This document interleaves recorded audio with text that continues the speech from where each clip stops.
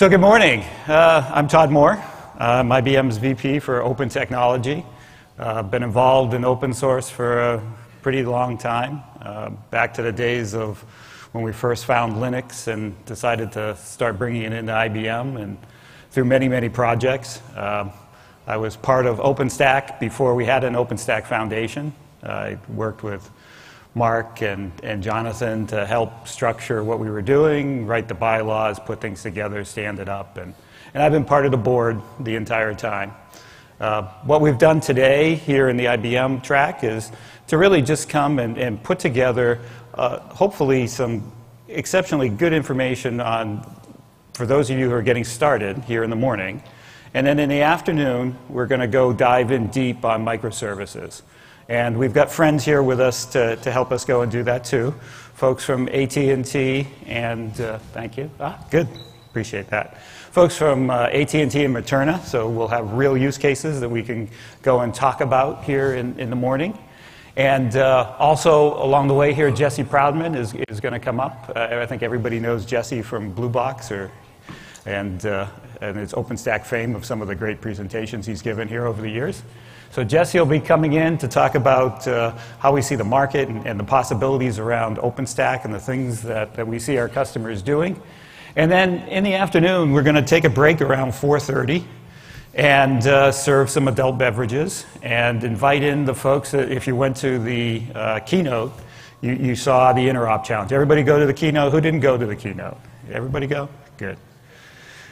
So at the keynote, we saw 16 companies up on stage. There's actually 18 who did the interop challenge and all passed the test, but we had room for 16, and they came and became part of it.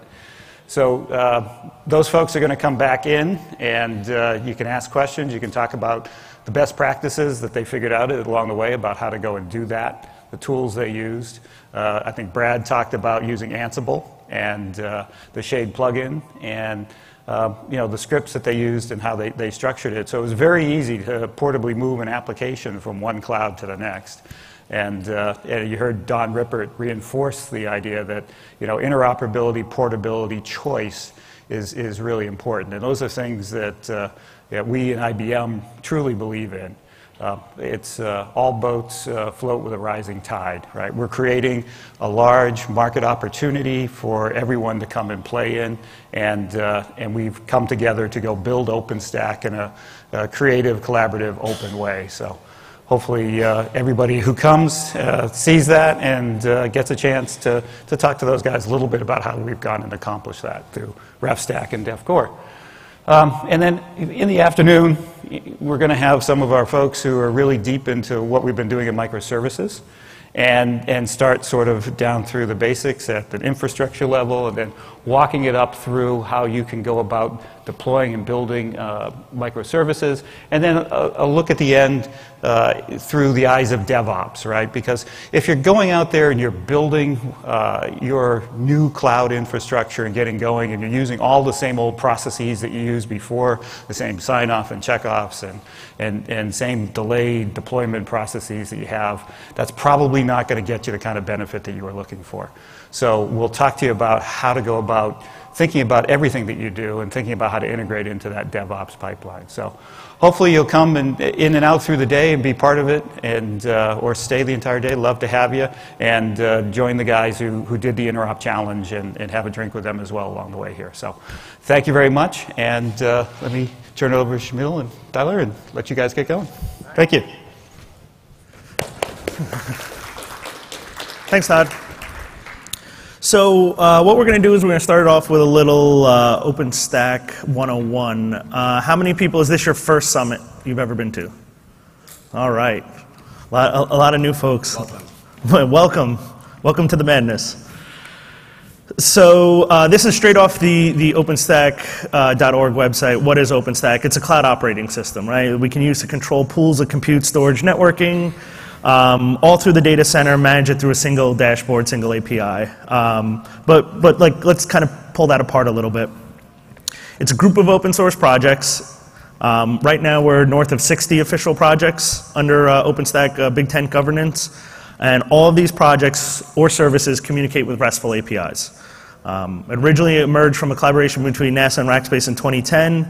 And the foundation is a totally separate, independent legal nonprofit entity that manages, puts on these great summits, and handles all of the governance of OpenStack. And it's written predominantly in Python.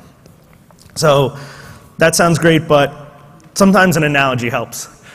So say your fridge looks like this, and you're hungry. One of the great options out there to get food, at least in the States, is a thing called Grubhub, where you can go online and they have food from all of these different local companies where you can get, if you want burgers, nachos, you don't have to go directly to that company. You can go to Grubhub and pick out, you can even pick out a whole bunch of stuff. OpenStack really is the Grubhub of computing here, where OpenStack's not providing the hypervisor, OpenStack's getting you resources from the hypervisor. So instead of those individual resources being considered all part of OpenStack, it's a totally pluggable architecture. So just like Grubhub may add a new barbecue restaurant, OpenStack may add support for a new storage array, a new networking technology, or a new hypervisor just by adding new drivers. So OpenStack's that in-between layer between you as the user and the underlying resources, where a lot of people think it's all just one component. And on that note, here's really, I think, what's important, what it isn't. So it's not a hypervisor, and supports a pretty large number of hypervisors, including vSphere. It's not a free VMware replacement. This is something we see people take a look at OpenStack for and struggle with mightily. We're like, oh, well, we pay money for licenses, so let's just do this free OpenStack stuff, and it's not like that. It's much more similar to the AWS model or Google model, where it's the idea that instances are much more ephemeral. So you're not, it's the whole pets versus cattle analogy. This is where your cattle live versus your pets. And the key thing is OpenStack itself is not a product. You can get it through vendors like IBM and others in the ecosystem, but the code itself is fully open source and available directly without having to go to a vendor if you don't want to.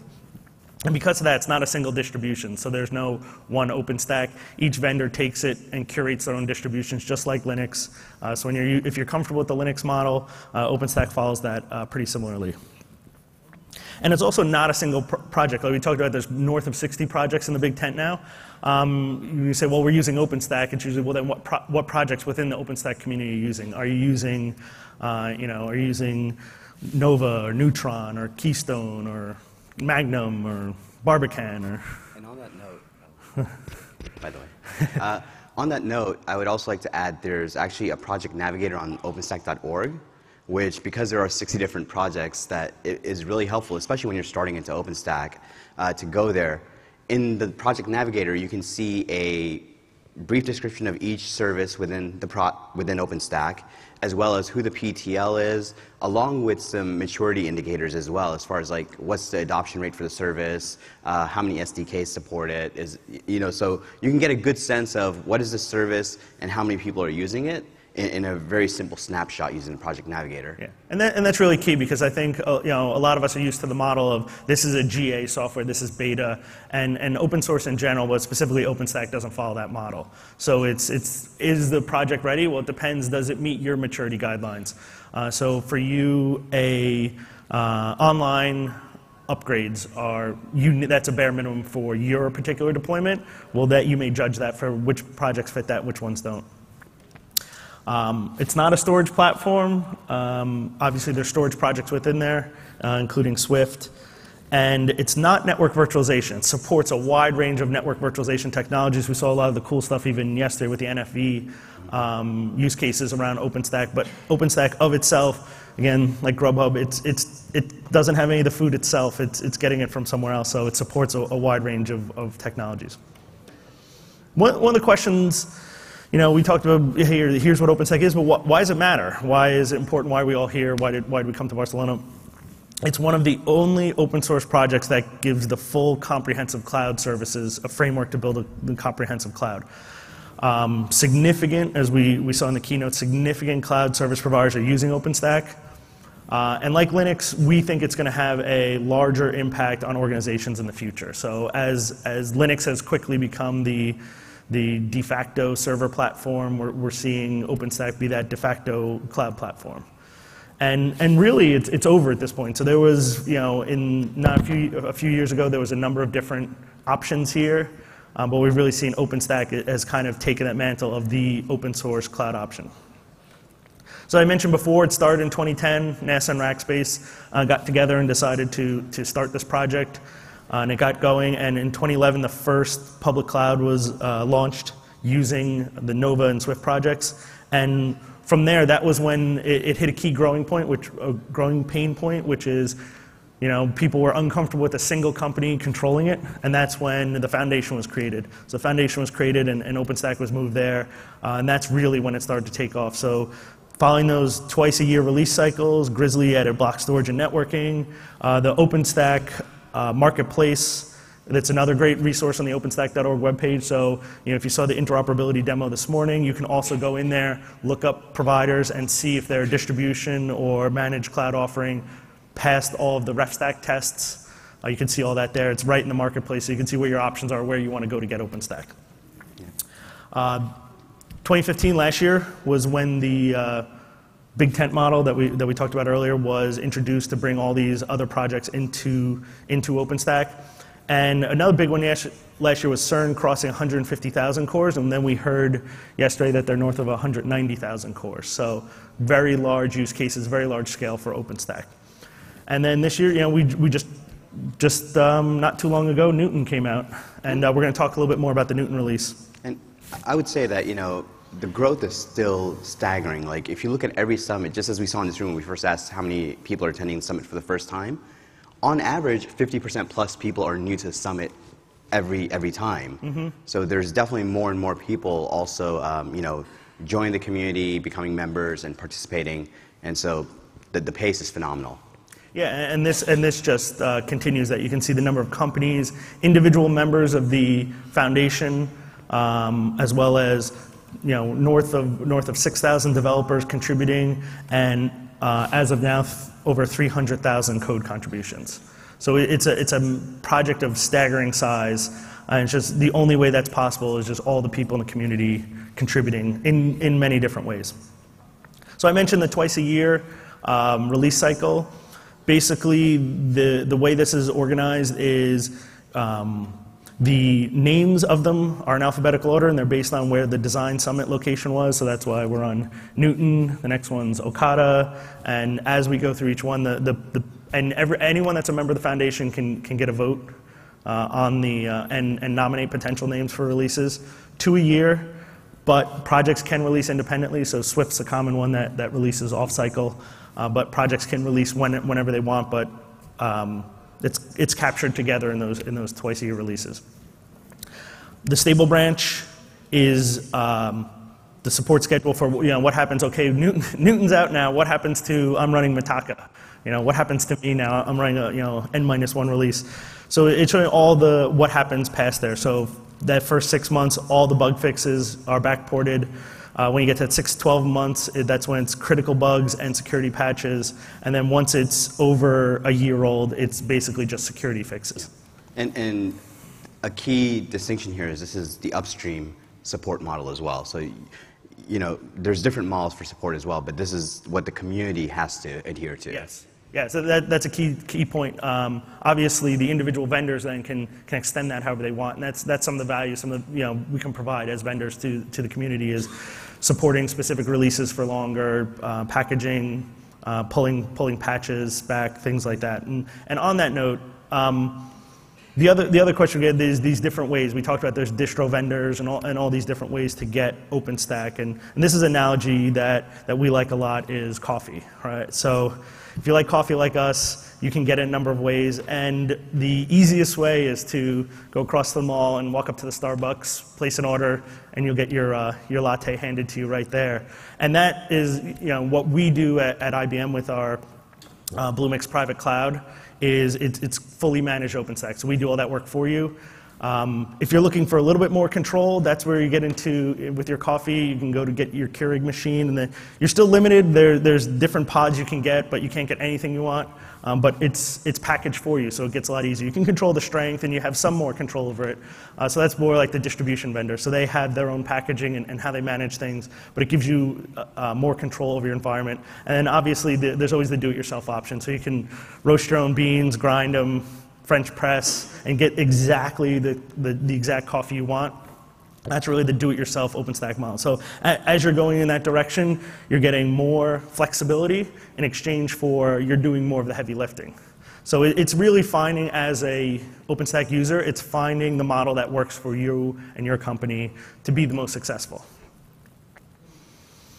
The way all the services work, this is a pretty straightforward framework. Each service is a little bit different, each project, but this is kind of a high level. They're pretty similar from this perspective. So you start always with an API on the top, and inter-service communications always via that API. There's a message queue that connects that API to a scheduler of sorts. So say we're talking about Nova, and you want to make an API request to spin up some instances. The scheduler is taking that request and figuring out which resources are available to be able to service that. The underlying service, there's a database on the back end to provide keeping track of all the resources that individual project has, which VMs you've created, all those things. If it's Neutron, which networks you have. And then that talks down to a driver, a plugin to talk to that individual piece. So if you're using Nova and you're using KVM, the libvirt plugin, if you're using VMware, Zen, Hyper-V, each of them have their own plugin, and then that's how it talks to the underlying provider. So like we talked about earlier, the hypervisor, OpenStack isn't a hypervisor. It works for all these different hypervisors. In that case, that's when it talks to the specific hypervisors. So because of that, it gives you the ability to use different things on the data plane, and in some of the project cases, multiple at the same time. So you could support multiple different underlying components. And because of that, the key piece is the interoperability, and now we've been talking, we saw it in the keynote, we're talking about it now and throughout, and I don't know, Shmuel, you want to talk a little bit more about interop? Yeah, so interoperability in OpenStack, a simple way to explain it is to use an example of standard power plugs, basically. So if you think about it, really your programming interface is the same as having a power interface as well. So the OpenStack API can be considered the plug, which is follows a defined standard. And because of that, regardless of what appliance you have, or in this case, application that you've built, as long as you're interfacing with the plug in a standardized manner, you can plug in, basically. And at the same time, because that plug is standardized, it doesn't matter whether you're plugging a laptop or a toaster into your home or office, which in this case could be different OpenStack clouds. So effectively, by standardizing on the interface, we are able to accommodate different types of appliances, and vendors or providers can actually do different things. You can have different cord lengths, you can have different types of cords, etc., as long as the plug is the same. And at the same time, you can take your laptop from home to your office and vice versa because you're plugging into the same standardized plug. Yeah, I mean, that's really the goal of having that open API, open standard, is avoiding that lock-in. So yeah, you don't have a laptop that only plugs in at your house, that you can't plug in at the office, and that's really what OpenStack brings you, is that capability to build your apps and then run them on any compatible OpenStack cloud. And the number of projects we talked about, north of 60 already. This is just a small subset of the projects that are out there, and their names. Some are pretty clever. But there's all the type of things you would think of in a cloud. If you want DNS as a service, key management, a service catalog, all these different, in the database as a service. There's all these projects in OpenStack that can satisfy the needs of your particular cloud and what you need. And you just decide which of those projects you want to deploy. If you want, if you want to do bare metal, there's the Ironic project. You pick those things. Generally, people deploy the core, the Keystone, Nova, Neutron kind of core, but it's up to you as an individual user which projects make sense to you. Some of the popular use cases for OpenStack, web hosting, high throughput computing, like we heard yesterday from CERN, running public clouds like we heard today from a lot of the number of European public clouds running on OpenStack, web services and e-commerce type workloads, big data, database as a service, video processing and content delivery. And a big one now we're seeing is containers. So containers are great, things like Kubernetes, Docker Swarm, but what do we run those on? So we see a lot of people using OpenStack to deploy the resources to run those containers. Yep. And beyond just the use cases, there's also a multitude of markets and organization types that are using OpenStack as well. So you've got everything from, as we've seen through the keynotes and probably through the summit so far, you've got research organizations using OpenStack, you've got telecom using OpenStack, enterprise, et cetera. And so depending on your market and your needs, there's actually working groups within OpenStack as well, which align to that. So if you are in the academic or research industry, you can actually participate in a scientific working group and get together with your peers to kind of discuss what are your common needs, and same for enterprise. But it's just not use cases. There's also the markets in OpenStack are very diverse and broad as well. Yeah, absolutely. And to kind of help navigate that and figure out, we talked about different ways you can consume it, manage versus distributions versus do-it-yourself, different projects you can deploy. How do we figure out? OpenStack sounds great. It's going to meet our needs. How do we figure out how to get there? So the foundation has put together a number of ebooks. There's 2 available if you go to openstack.org/enterprise. The first one's talking about the business cases of OpenStack, and then the Path to Cloud one, helping you figure out how do you get going with OpenStack? What kind of team do you need? Helping you figure out which of those decisions you need to make to pick the model that works for you. The ebook is there. We actually have some hard copies available after the session. So if you want to come up, we have some of them available here. But if you don't get to grab one, like I said, they're on the website, and there's a link to Amazon to get them from Amazon. This all sounds great. Well, how do we get more involved? It's not just twice a year coming to a summit or once a year. There's so many different ways you can get involved in OpenStack. Shamal already mentioned one of them, working groups. Obviously, the key thing is if you're not already, which I think you have to be to buy a ticket to the summit, but join the foundation, allows you to vote for not just release names, but members on the different committees and things like that. There's tons of mailing lists for all those different working groups or individual projects that you're interested in, and you can see on the OpenStack site there's a list of all of them. All the meetings, or most of the meetings for the projects and working groups and things like that, are held on IRC. So the nice thing about that is transcripts are kept. So even if you miss a meeting or it's not, it doesn't work with your time zone, it happens to be 2 a.m., you can go back and see what happened in that meeting as well. If you're interested in contributing code to OpenStack, there's a really good guide on the openstack.org site to how to get your environment set up to do some coding. And it's not just code, right? So one of the most overlooked things I see is documentation. So even if you don't know any bit of Python, documentation could always use some help, and it's pretty easy to contribute. And the next summit that you attend, if you come a few days early, there's also Upstream University, which happens generally a day or two before the summit actually begins. And in there, you'll get core contributors and people that have been participating in the OpenStack technical community for a while, actually walking you through how do you do a commit to OpenStack, what are best practices for commit messages, how do you interface and get buy-in for your blueprints or your code changes, etc. So it's very worthwhile if you plan on developing within the OpenStack community to attend Upstream U as a good starting point. Yeah, and you can always get started with something as simple as code reviews. So you can see other people's code, look through it, give comments, give a +1 or -1 on it, and just even to get introduced to the community. So there's a lot of ways to be involved, and it doesn't have to be just coding. There's a lot of different ways you can influence the community and the direction of the projects and give back to the community without just writing lines of code. Okay. So we're going to talk about Newton specifically. What's new with Newton and what some of the models are. Yep. So Newton is the 14th release of the OpenStack platform, And really, in Newton, the community came together and really innovated across the board, whether it was enhancements to Nova, which is virtual compute, Ironic, which is bare metal, Magnum, or Courier, which are container-related, and really to define OpenStack as the one platform to manage all three, whether it's virtual machines, bare metal, containers.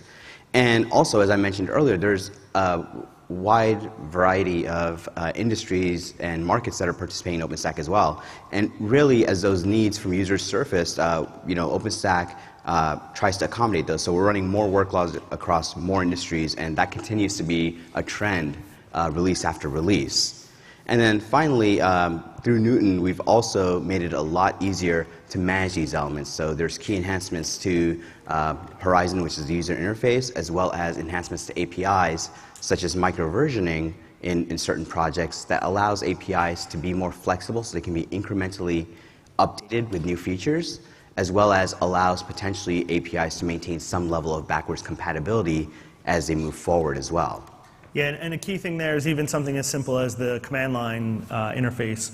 Previously, each project had their own command line commands, and they didn't all exactly follow the same semantics and things like that, so that can be challenging to the user. So the OpenStack Python client, it's now on the 3.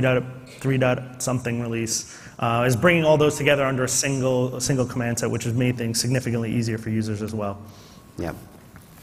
And so, obviously, as we talked about, there were probably over 2,000 plus contributors to this release, a lot of moving parts, but we looked at what are the key release themes for Newton, and it comes down to scalability, resiliency, and user experience. And user experience is not just the operator experience. So there's multiple types of users. So user is a very loaded word within the community. User can pertain to people operating clouds. It can pertain to people developing applications to run on the cloud, and it could even be considered the end user who might be doing self-service through OpenStack provided applications as well. So across the board, those have been key focuses, and we've been ramping up on how to scale up, scale down. For example, in Nova, we've been also focused on this concept called Cells v2 in Nova, which allows better segmentation of the various layers of the Nova service to make it more scalable. Heat has also moved to a horizontal engine, so Heat in the past had a single engine, and now they can actually use a distributed engine model going forward. And for bare metal, there have been actually strides in Newton as well. The key two things for bare metal, namely, have been the introduction of multi-tenant networking, as well as the ability to have multiple compute services managing bare metal, so to introduce the notion of high availability for bare metal as well. And then from a resiliency perspective, the Keystone team did phenomenal work in introducing rolling upgrades as a concept within the project, and Neutron has made strides around database migrations as well. And then from a user experience perspective, Nova has allowed the capability to change some of the parameters without having to reload the service, as well as they've taken the policy files in OpenStack, define access to certain services and capabilities of the service itself. And Nova has actually made the policy embedded in code now. So as a user or operator, you no longer have to make sure that the file is set up properly. The only time you modify the file now is if you're overriding a default. So it's some of these things might seem little, but at scale, they provide a lot of value overall. And then with Newton, the OpenStack was awarded the Core Infrastructure Initiative badge because of the great work by the OpenStack security team in terms of making strides in process around vulnerability management, as well as the contributors stepping up, and the velocity of security focus and changes has also increased greatly in the community. The other big thing is, as we've been talking about interoperability, you probably have heard DevCore referenced a few times today, and the DevCore working group has now been renamed the Interop working group. And really, it's to reflect its strategic mission, because Interop really captures the essence of what that team is trying to do. And the Interop team is actually working currently on new guidelines. As we talk about interoperability, they're working on, how do we expand interoperability to include additional capabilities that have been introduced in Newton, in Mikata, for example, because they kind of go 2 releases, 3 releases back. And at the same time, a lot of the work that was done in the interoperability challenge will also be fed back into that team, so they can kind of do an analysis of, based on these discoveries, are there action items that we can take and help resolve to make interoperability better for everyone. Yeah, this is some of the other big trends we've seen with Newton. The number of public cloud providers, for a while the growth had slowed down there a bit, but now it's picked back up on the public cloud side. And a really interesting one has been the amount of growth in China around OpenStack. It's not just in the first place I think we saw a lot was the telco market, but now it's expanded out from there. Absolutely. Across all industries, the market in China is growing phenomenally for OpenStack clouds, as well as they just had their first OpenStack Day event as well, which was a huge success. And so I can only anticipate that's going to be growing based on the adoption going forward. From an IBM perspective, as Todd mentioned, he was involved in the project before it was a foundation, before the OpenStack Foundation was created.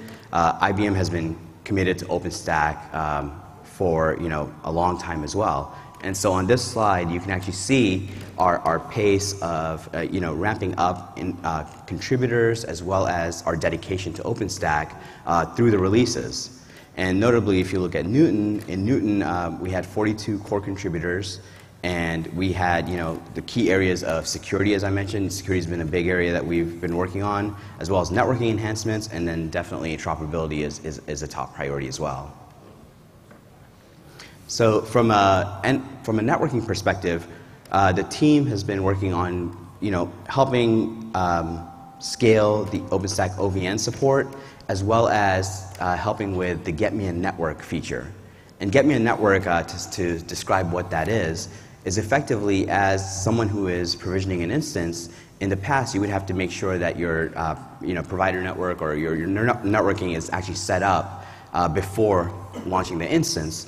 And in this case, you can actually, the operator can specify a auto allocation topology, and you as a user, when you boot up an instance, if there's no network available and auto allocate is turned on, it will actually provision all of the underlying things that are needed to get you connected on the network.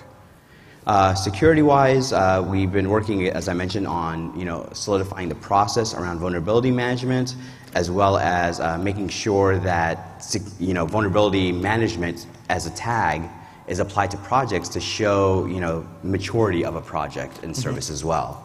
Yeah, I think a key piece there to note is a lot of the work IBM's worked on Keystone to provide capabilities for rolling upgrades. And it seems initially disconnected, but rolling upgrades for any of the projects are a key piece from a security perspective. Because if you have to take an outage to do an upgrade, you're not going to do them as often, and then you're not going to apply patches as often, and that's a security challenge. So the more often we can apply these patches and patch these services, the more secure we can keep them. Yeah. And the good news there is, through the work that was done by Cinder, through Keystone now, through Nova, there's a standard set of things that projects know now to do to enable rolling upgrade support. So in the future, we would expect more and more projects to be able to support a similar model, hopefully. We also worked tremendously in the OpenStack Heat project to enhance the capabilities of taking Tosca templates and translating them into Heat as well. So we've introduced support for authentication. We've introduced support for auto-scaling as well when you do the translation. And for Trove, we enhanced the DB2 guest image and the driver to allow for various benefits as well, such as online backups and also being able to manage the configurations of the database through the Trove service itself. Finally, just to give a good snapshot of where was IBM through Newton, we had 2 of the top 10 contributors. Overall, we had 42 different cores, and we were number 5 in terms of both reviewing and committing code into OpenStack Newton release. And here's a snapshot of all the different contributions that we made through this release. So phenomenal work and velocity by the community, and IBM is definitely trying to play our part in this evolution of OpenStack. If you're interested in more about the Newton release, not just what IBM's done with it, but what's new in it, Brad Topol has a blog post on it going into the details of what's in the release. And then also, as always, the foundation has a landing place on the website for the latest version, the release notes, if you will. And here's the highlights, here's what's new, and all of that type of information. I mentioned the work on the identity management stuff. We have a great O'Reilly book that a couple people from IBM were involved with, and we have copies of this available at the IBM booth. So if you're interested in a free copy of this, it's a great deep dive book on Keystone. It's available at the IBM booth. Yep.